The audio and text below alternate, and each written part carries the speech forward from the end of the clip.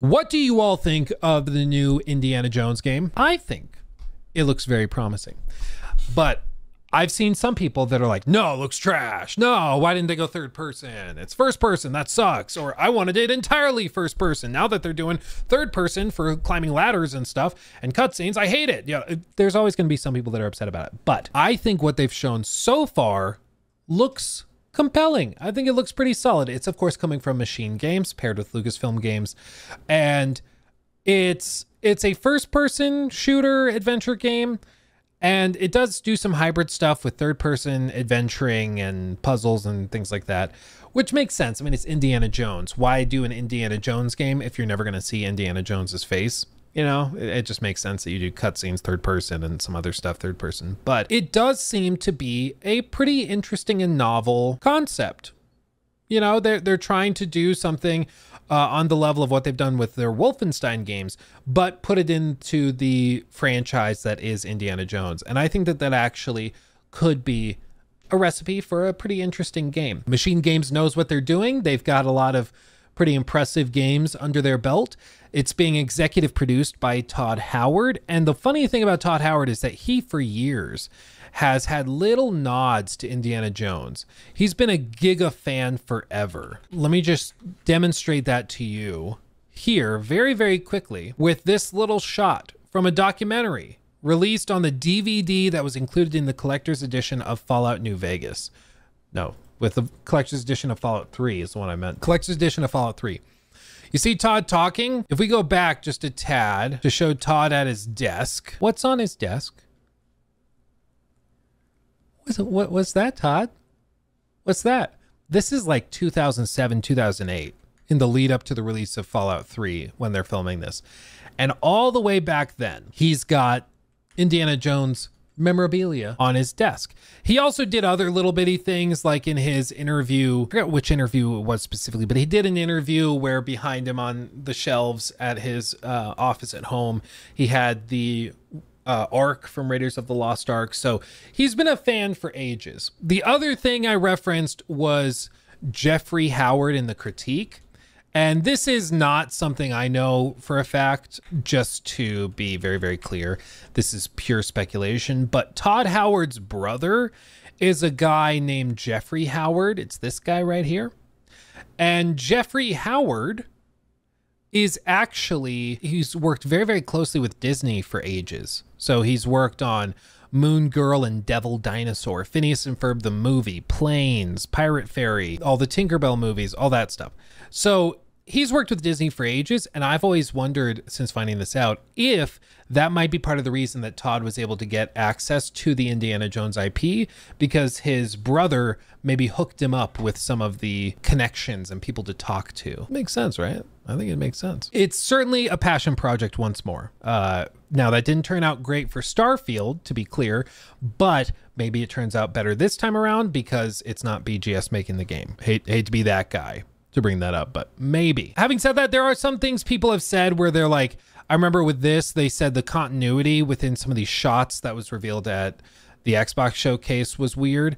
They were like, oh, well, some of the shots, some of the objects move through the scene where in one shot, something will be one way, and in the next shot, it's different. I'm not personally convinced that that's enough to like make the game bad. And I think that's true of pretty much every game that you could look at where there's discontinuity that will pop up in random spots. But that's where the discussion of like nitpicking versus fairly evaluating comes in. Let's see. So Fearless Wolf says, problem I have is that it's going to be a 10 or 15 hour game for 60 or 70 bucks. That's true if you're not getting it through Game Pass. And we don't know exactly how long it'll be. It might be that long or that short. It might be like longer than that, who knows? But yeah, I mean, it's probably going to be on the shorter side. Hey buddy, you can't really be up there because you bite cables and wires and then you're gonna electrocute yourself. So with this, like, the game might be smaller in scope. It might be more of like a 10 to 15 hour game. Does that mean it's bad? No, in my opinion, it doesn't. I'm fine with shorter games as long as the production quality is up there and if the price and value proposition is fair. That being said, it's a Game Pass title, and with Game Pass, that does change the math. If you're buying it on Steam and it's 10 hours long, it might not make sense to buy it at 70 bucks. Absolutely. I think you're right to point that out. But if it is like, available on Game Pass and you can just get it included in your membership you're already paying for, all of a sudden, yeah, no, just download it and try it. It's how Game Pass fundamentally changes the equation on this stuff. Now, as for how big it is, how expansive or what the scope is like, I would guess somewhere between 15 and 20 hours. And for me, that's kind of the sweet spot for a game like this. I think of this in terms of scope similar to like The Last of Us, or maybe an Uncharted game. It doesn't need to be 30, 40 hours. And honestly, something like The Last of Us Part 2 being longer, I think actually hurt it, because there's just a bit of fatigue that sets in with games like this that are really high production value, big set piece type games. I think you got to be willing to shake it up a little. As for, yeah, Finley's like, who are you talking to? Shut up and cuddle me. But with this stuff, I think what they've shown is certainly really promising. I think they've hit the right tone. I think the music's good. I think the just overall vibe is about right for an Indiana Jones game that doesn't take itself too crazy seriously. And I'm hopeful for it. I know some people are just like bouncing and jumping at it at any chance they get. I saw some people saying it was too woke because you're fighting Nazis.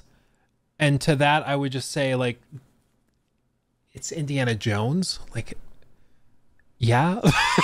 Like, I can't believe that that's the threshold now. But, I guess some people start to see it anywhere and everywhere they look.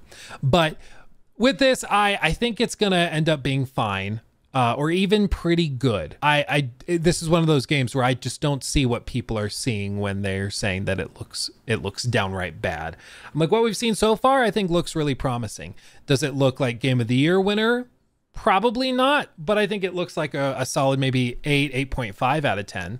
And that's good. That's a good score to get, especially for a platform like Game Pass where you get it included in your membership that you already have, I think this might be one of those games where it's perhaps a lot of the dialogue is caught up in like the PC market that doesn't have Game Pass. But even Game Pass, you can get just a 1-month membership for, I think on Game Pass PC, it's what, 12, 13 bucks is what did they change it? I think that's what they changed it to. But you just get that, you play it. You're going to finish this within a month, no doubt. And I think at that point, it just makes sense. Because then it's like, yeah, you can buy it for 70 bucks. Or you can try it for like $12, $13, play through the whole thing, Yeah, imagine thinking that fighting Nazis is woke. Yeah, I mean, it's one of those things where when you start to see it everywhere you look, it's a little ridiculous. And it also is like, so would you rather them fight not against the Nazis, but for the, like, why is that woke?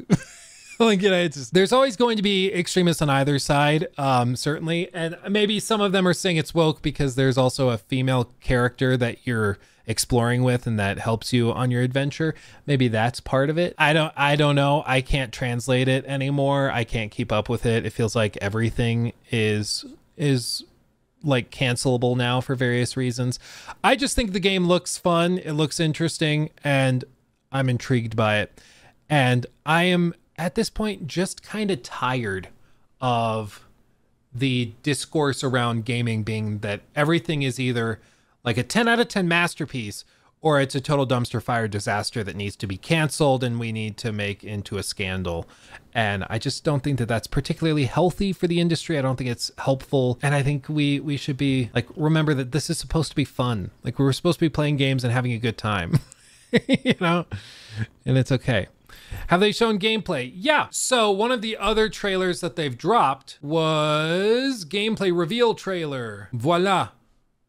So in this trailer, you remember this one where he like headbutts the dude?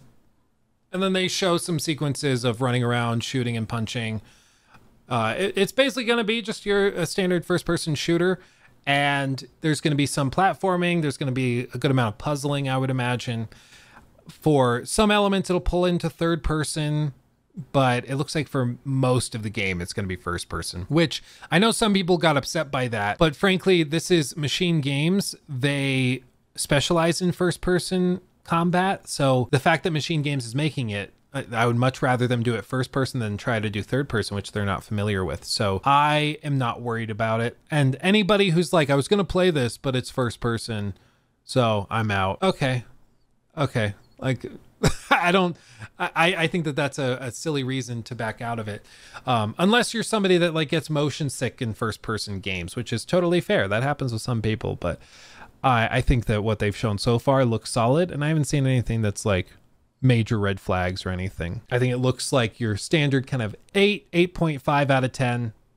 It'll be fun for a weekend, and then we'll move on and do the next thing. But that's perfectly fine for me, you know? How much of the budget went to Harrison Ford? This is the weird thing, is that I read it was like a lengthy multi-paragraph post on X by somebody who I think was a lawyer, is what their official title was. But they basically were breaking down how like likenesses work with a lot of these different projects with regards to like movies that use digital scans of actors and actresses after they pass away to be used in the films moving forward. And then other stuff like they might have Harrison Ford's likeness used here, even though he's not voicing it, because Harrison Ford's not voicing Indiana Jones in this game. It's freaking Troy Baker. So it's always just funny to see how it works out. But basically what he said was that a lot of these companies actually have had their actors sign away the rights to their likeness so that they can be used in future trailers or artwork. Imagine if like they have Indiana Jones as a franchise, but then they want to use a picture of Indiana Jones on the wall of the next character who's going to take over for Indiana Jones. Don't lick that, please. They want to be able to use that even if Harrison Ford isn't available to film or whatever else. So they'll try to get them to sign away the rights to their likeness. A lot of the big A-listers, they retain the rights to it, so they still get paid royalties for it. But this guy's point was that a lot of actors signed away the rights to their likenesses years and years and years ago. And now, now they're seeing the use for it, you know, because it's being used in video games and stuff like that. So I don't know exactly how that worked with Harrison Ford negotiating these contracts and deals and stuff, but yeah. Harrison Ford's not dead. No, not on the outside. Yeah, Troy Baker plays Indy in the game, and he does a really good job at capturing Indy's mannerisms, personality, demeanor, etc. I think so too. I mean, honestly, in a lot of the dialogue, where is it?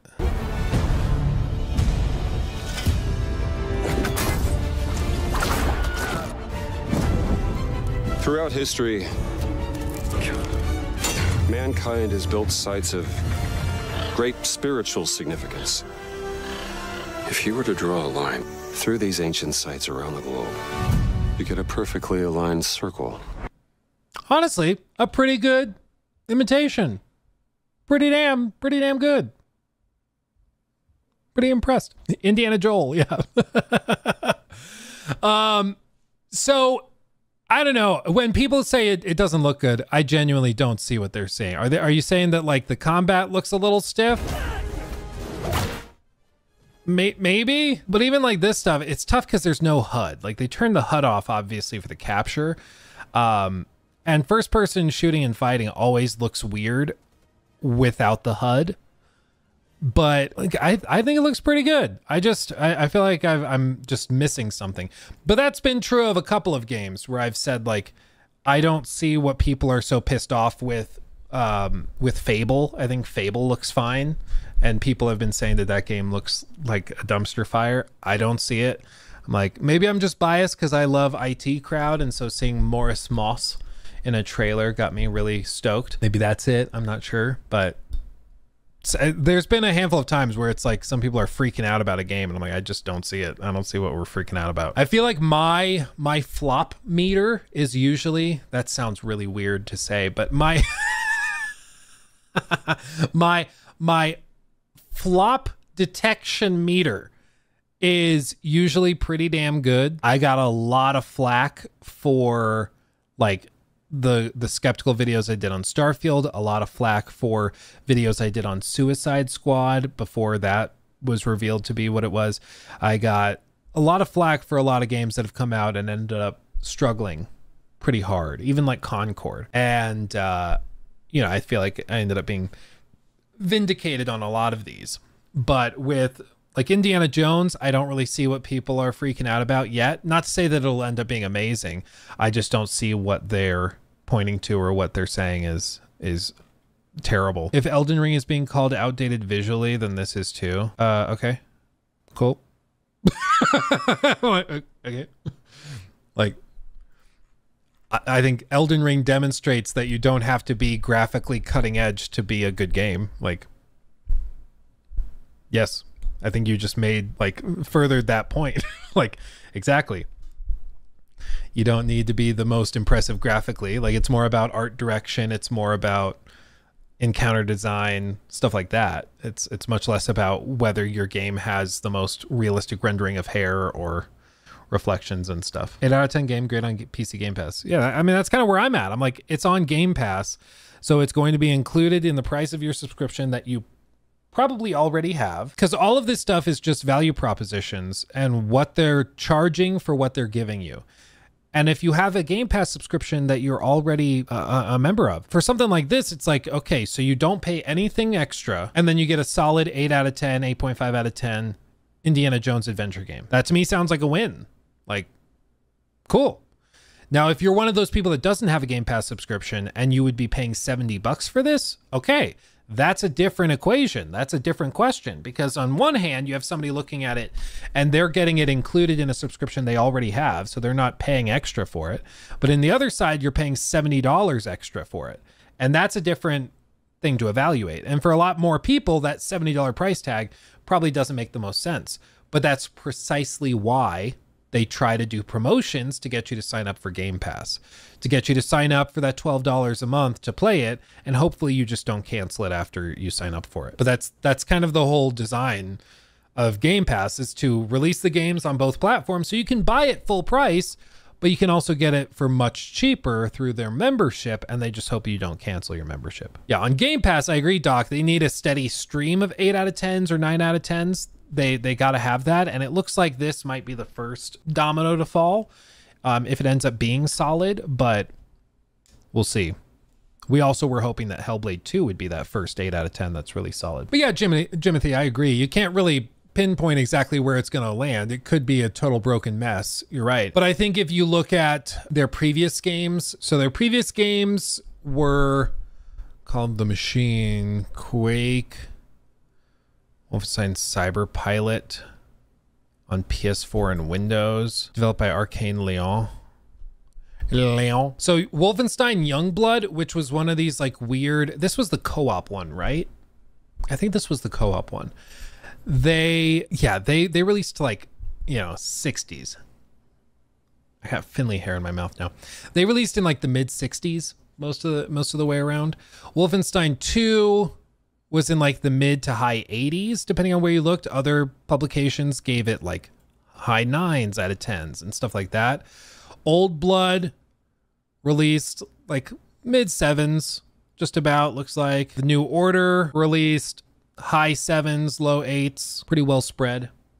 So it seems like when they're not being forced to do co-op stuff to boost revenues and stuff, to try and push people into, all this stuff like ZeniMax was doing back around then, looks like they float probably in the 8 out of 10 range most of the time. Some people love it and eat it up, and give it 9s out of 10s or 10 out of 10s. But a lot of people just aren't that stoked on it. But with this, it seems like when they're at their best, when they're really doing well, they're sitting in like the mid 8s. And this looks to be, an example of them being given a big budget, a big franchise. Yeah, Youngblood was part of the live service push that Bethesda had. Yeah. Astromath also, thank you for the super chat, my friend. Thank you. Yeah, it seems like when they're in their good spot, they're sitting in that like 8 out of 10 range, which is where I think this looks, just based on what I'm seeing. I'm not seeing anything that's like, ooh, Game of the Year contender, but it does look solid. So I would guess that it probably lands there. And in that 8 out of 10 range, I think that is a great get for Game Pass. Now, does that mean that 8 out of 10 range justifies $70 if you're not already a Game Pass sub? No. For you, it might not be worth $70, and that's okay. But that's precisely why they're going to offer you a $12 Game Pass membership for a month to eat it up and try that. I don't know. For anybody in chat, let's just do this real quick. For anybody in chat who thinks that this looks bad, that the circle game, what do they call it? The Great Circle, Indiana Jones, the Great Circle. For anybody that says that looks bad, can you just explain to me why it looks bad? because I just genuinely don't know what you're referring to. I have the Nazi TV guide from Wolfenstein 2 Collector's Edition. I leave it out sometimes when guests come around and watch them try to avoid bringing it up. Their relief when they find out it's from a game. Oh, that's funny. That's funny. Just troll them a little bit. That's funny. It just takes a game that you want to play for any amount of time across the span of 3 months, and now Game Pass doesn't make sense anymore. Oh, so like a game that you would spend $70 on because you're going to play for more than 3 months. So why be a member of Game Pass? Yeah, I mean, that's why something like Game Pass doesn't make a lot of sense for like big MMOs to get access to that. But that's also precisely why a lot of their MMOs that they're going to be pushing, or big online games that they're going to be pushing, are going to come to Game Pass and try to bypass the fees and stuff by getting you to sign up that way. So like for a World of Warcraft or something, it makes sense if they bring that to a Game Pass and it's like, oh yeah, your membership to World of Warcraft you get with Game Pass. So all of a sudden they get you to sign up for that. And now you're a permanent subscriber to Game Pass, because it gets you access to that live service game that you play. Or for Call of Duty, get it through Game Pass. You can play the multiplayer game or the multiplayer mode through Game Pass perpetually, and you save that money. And then they can bring other unique things like unique skins or battle pass stuff or whatever else they do over there. So we'll see how it plays out over the coming like months for sure. Bad writing. I mean, I would say Indiana Jones has always been kind of like C-, C+ level writing. It's never been particularly good, but that campy vibe is what people kind of eat up about it. Characters look bad. I personally don't think so. I don't think the character models look bad. The one thing I would say is the fur on coats and some of the hair looks a little off, but not bad enough for me to like be particularly upset about it. And, coming from Bethesda Softworks. Okay. I mean, you know me, I will never be like a Bethesda Softworks defender, especially after what they did through like 2018, that whole period. I, in my view, have a lot of work to do to win me back, even still. But I don't know, with that, I'm like, bad writing. I don't think the writing from what we've seen is particularly bad. And Indiana Jones has never really had good writing. It's not really what makes that franchise tick. I don't think the characters look bad. It's first person. I don't think that that's a negative. And it's Bethesda, which, yes. I feel like the eyes are a bit weird. Maybe. I mean, I don't see it. Maybe it's because my eyes are weird. I don't know. I don't see it. Will it run good on the Series S? Does anything run well on the Series S? That's the question. It seems like everybody develops for the Series X, and then they just try to get it running on the Series S. And they're like, does it technically run? Well, yeah, good enough. He took my thing.